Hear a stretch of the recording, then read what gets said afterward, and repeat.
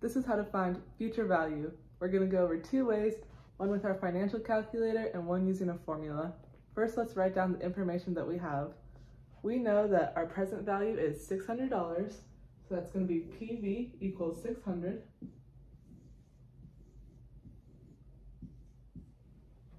We've also been told that this, the period of time, which is N, is going to be over 10 years. We know that we have an interest rate of 5%, so I is going to equal 5%. And then that's all. We have no payments for this one. So our formula is going to be our present value. So it's going to be 600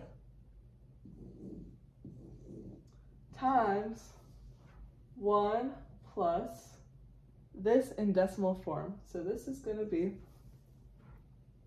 0.05. So 0.05. And then we're going to take our N, which is our years, and we're going to raise that to the 10th power. And I'll show you how to do it on the financial calculator, but not using the financial calculator menu. So we can obviously add, this is 1.05, but what you're going to do to raise it to that power is we're going to enter a number, so 1.05, enter 10, and press this button. There you go. And then we're going to go 600 times. So right now, our future value should equal $977.34. And this is how to do it on your financial calculator.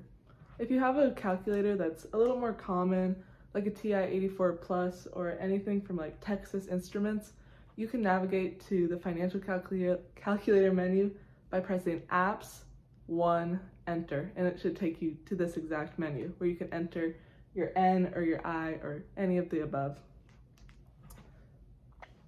For this, right now we're going to enter 600, and we're actually going to make it negative because we want our future value to be a positive value. So to do that, we're going to press CHS, then we're going to assign it to future value. 10 is going to go into N, 0 to payments, you don't always have to enter that, and then 5, don't turn it into a decimal, is I, and then our future value is 0. What? Sorry, did I enter 600 to future value? There we go. Sorry about that, I pressed the wrong button. But N is going to be 10, I is going to be 5, negative 600 to present value, and that should give you that same answer for future value. There you go.